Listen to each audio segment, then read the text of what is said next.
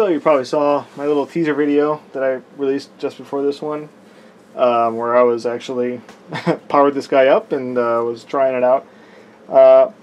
Yeah, I thought I'd just actually give a little update on where I'm at right now. So, as you saw in that video, it was operating under its own power on the power supply. I have it just kind of hooked into the power inlet off my Variac.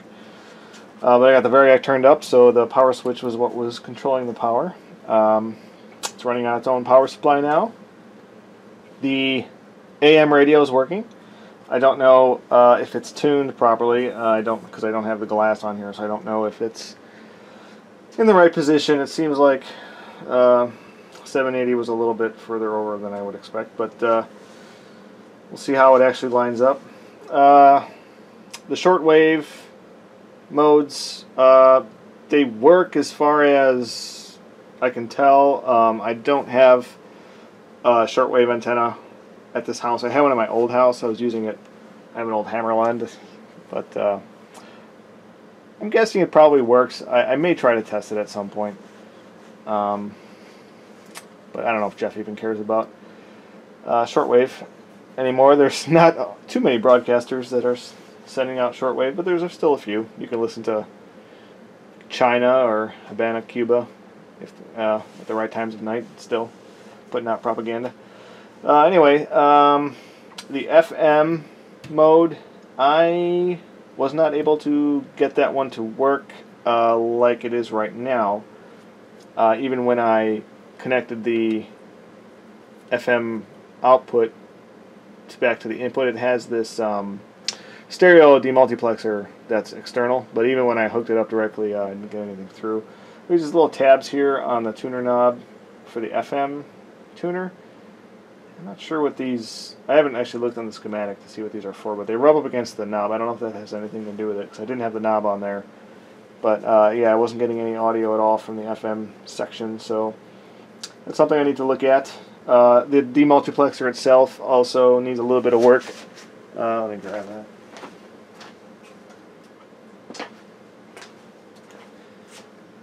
This is the demux.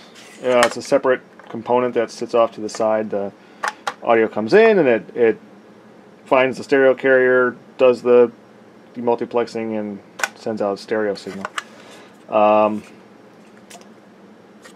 Both these tubes were weak. One had both sections. One tube had one good section, but that was only because that section is not used in the circuit. Sometimes these double triodes, they don't use both sides. There's two halves to it that are the same, and they don't always need both halves. So I want to replace this can because this is really old, and I don't know if it's any good, but it's just a 50-50, so I'll just replace those with a couple 47s. This guy here, this 2 microfarad, 150 volt, this is in the circuit. There's actually some signal that gets coupled through it, so I need to look a little bit more closely to see if replacing this has any risk of messing up the alignment of this. I don't think so. I think it seems to be some sort of coupling capacitor, so that should be alright, or I may just leave it alone. So I know that Jeff had powered this up and the caps didn't explode, so I'm guessing that they're reformed okay. I'm sure this guy's tired, and I will replace him. He's just for the power supply. It's an a CRC filter, a capacitor, resistor, capacitor. You see all these adjustments, right? I mean, that's the alignment stuff that you just don't want to touch that. And if you change any of the other active components that are working with these inductors that are adjustable, changing the caps, because the tolerance, isn't perfect, a new cap will have a slightly different actual value. It can throw off the alignment of the circuit. So I don't think this cap applies, though. I think this is just being used to couple back some signal back to this triode. But I haven't looked at it that closely. So, but I did replace both tubes with a couple of JJ tubes. So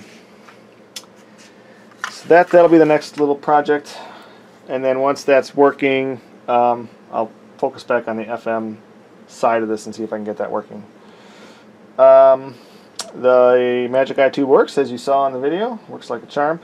I found Let me take you out of the stand here so you can get a closer look. I found a couple of black belts, rubber belts, to replace these. These are just for show, but I figured, you know, what the heck. The ones that were on there, they were like rubber bands. They were all dried up. But I looked online and I found some like tape deck type neoprene belts for those. So those two are fixed. So yeah, all the orange caps were replaced. On here, the two that I missed. Here's that volume knob I was talking about in one of my previous videos. So this right here, this whole thing is the back of the volume knob. There's 3 layers to it. The 2 stereo ones for the volume knob, and there's a balance control. And you can see there's orange caps here, orange caps down there, and then 2 what are now little black ones to replace those 2 that I melted accidentally. The balance control was seized up. I kept just putting some penetrating oil in there, and I managed to get it to move. It's still kind of stiff, but it does move, and the balance does work. Sprayed all the pots with what do you call it, deoxit fader stuff for the pots, and all these millions of switches. All these things have a ton of contacts in them, and they're all working fine now. And these controls work fine. So you know, all these 2 switches on the ends are for these bass and treble controls, and then they have various, you know, like jazz mode and solo mode. I don't know what they were going for with that, but they just put different sort of equalizations into the circuit. It's kind of a little wonky the way it works. You can just tell, like, when you have the volume really low, there's a lot of bass, and then it sort of fades out like a sort of like a loudness control. But it's, I don't know, it's kind of excessive, especially for AM, which tends to be kind of lo-fi with, you know, a low-pass filter. So I don't know if that's correct, but as far as I can tell, everything is the way it's supposed to be now. It definitely works fine for the most part. And the other thing too is I'm using these crappy old boombox speakers that they're my test speakers that you know, I'm not worried about blowing those up if something goes wrong. I think they're 4-ohm speakers, and the speaker setup for this console it's got 3 speakers on each side, and they're put in series. So I don't know what the impedance is supposed to be, and it's probably wrong for this transformer. So I'm not too worried about it. I have a feeling when it's hooked up to the correct speakers, it'll probably sound fine. You heard, so yeah, I played a CD through the tape loop. So this thing has both a tape and a phono input. It uses these goofy 5-pin DIN connectors. So I found, sorry, I'm going to put you back in the stand here. You're probably getting seasick. I found some of those on eBay and made up some cables.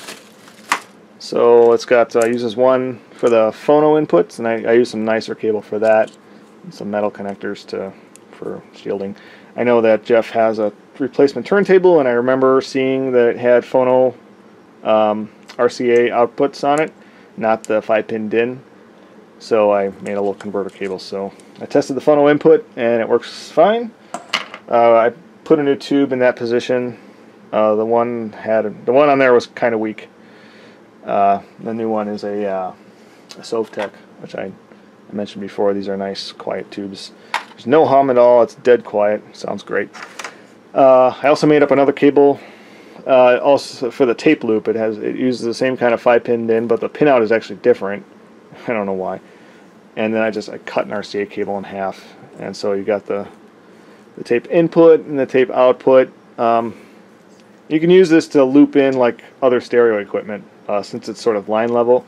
The phono input has, even though it's a ceramic input, so it takes kind of a line level source sort of, but it also boosts the bass on it. So because it's for playing vinyl. So the tape doesn't have that bass boost, so you can use that to play any line level source through it. It's a little weird though, because it doesn't have, there's no actual tape mode. There's just a stereo button that you press on here, and it'll do phono or tape.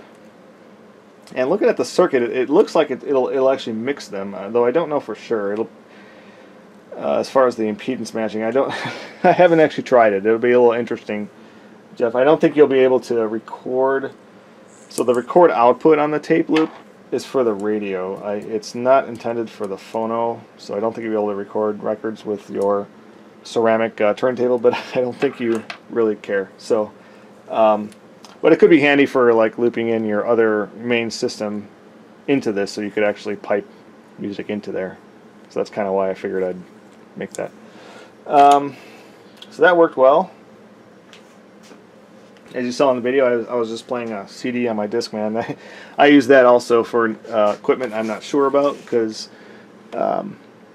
especially with high voltage tube stuff, having this just battery operated thing not plugged into the wall kind of saves if there's any boo-boos in the circuit that would put high voltage on the input. Worst case, it would blow up the Discman, but more likely it would just float the Discman at a high voltage, and I wouldn't damage my other equipment that I have in my shop. So that's usually how I do that. What else? Let's see. Oh yeah, I modified the power inlet a little bit. So I cleaned up the fuse contacts, put a new fuse in it. I installed this. It's a surge limiter. Basically, it's a thermistor. It's like 120 ohms when it's cold, and then the current from the outlet will pass through here into the transformer. And having a resistor in there will actually kind of lower the voltage, so the sort of surge of current that's going into the amp to power everything up, bring all the heaters up, and charge up the power supplies has the series resistor, which kind of lets it slowly, softly bring that stuff up. And then this thing heats up because it's got current flowing through it. And because it's a thermistor, the resistance goes down.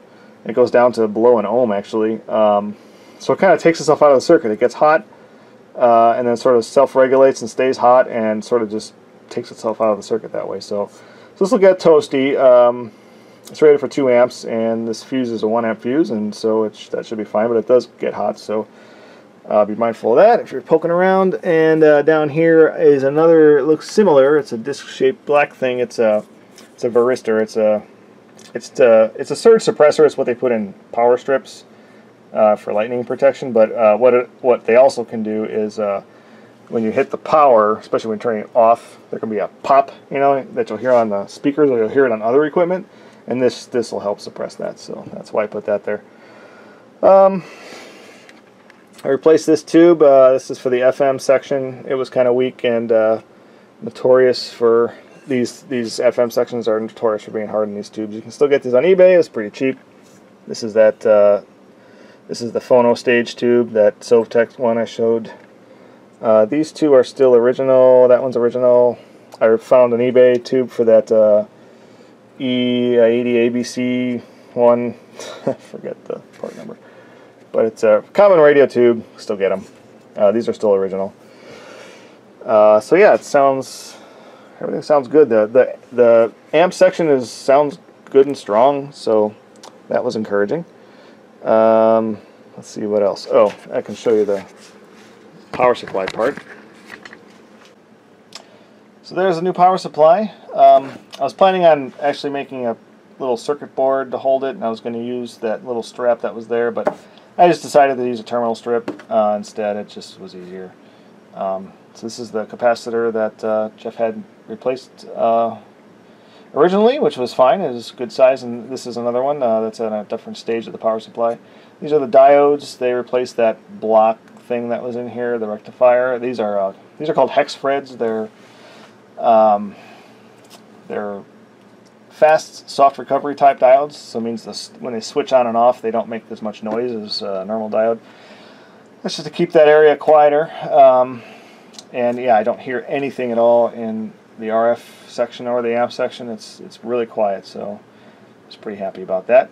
So that's the only thing that's new under here. Everything else is the same as I showed last time. All the capacitors and everything are doing fine. The 2 resistors, those little green guys there that I replaced, they get a little warm, but not too bad. They're in a good spot. They shouldn't cook anything. Here's those belts I was talking about. And so yeah. So what's left? There's the FM stuff. I'm going to see if I can get that working properly. The other thing too is behind the dial is this piece of cardboard that was all warped. So I put it in a book to kind of flatten it, and it flattened out again, but I have a feeling it's going to warp again once it gets hot, just because that's kind of the natural thing it wanted to do. So I'm probably going to use this as a template and cut out a new one. Plus these tabs on top are ripped off except for that one. So I'll make a new one of those. So I was thinking about maybe making one out of metal at one point. I was like, oh, I'll make it out of aluminum, and then it would never warp again. But the concern with that is right behind it here are see all these coils here. These are the RF section of the AM parts of the tuner and the shortwave, and these are sensitive to what's around them and actually like physically where the parts are. Like if you move a capacitor, try to bend it out of the way, you'll actually change the electrical alignment of all this. So putting a giant metal plate here probably isn't the best idea. So decided against that. I'm just going to make another cardboard one, and that should be fine.